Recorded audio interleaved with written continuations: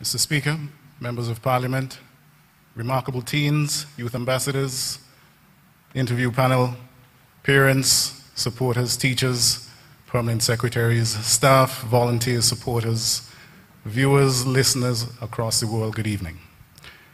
These young people are remarkable. Can I get an amen?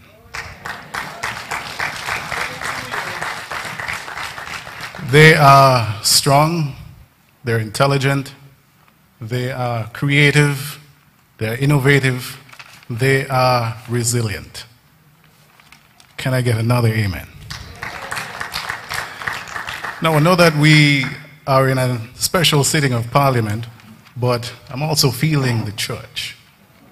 And I'm also feeling the, should I say spirit? Or I'm feeling driven to invite us to acknowledge that there are also blessings.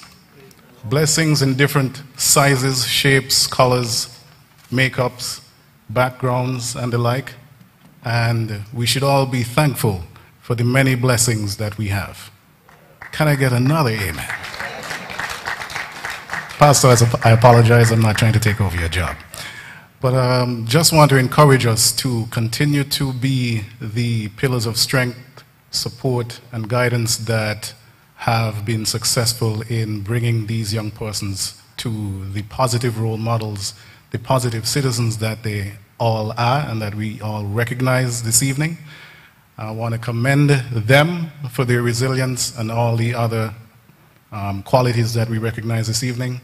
Thanks to each and everybody that would have been a part of their lives and continue to shape and mold not just them but their peers and every young person that you encounter. As the minister would have pointed out in his opening remarks, it is for us to train them to lead us as we would expect to be led and to take this country forward and for it to be productive, prosperous, peaceful, and all the other great things that we anticipate and hope for it to be. It's in our hands to continue to shape them to take the reins of leadership. I want to thank the many partners that would have been a part of this undertaking this year.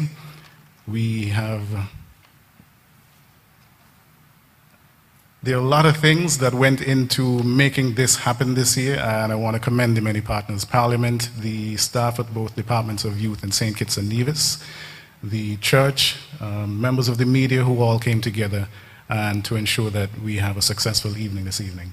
And thank you, and continue empowering and supporting our young people. Thank you. Thank you very much, Mr. Pierre.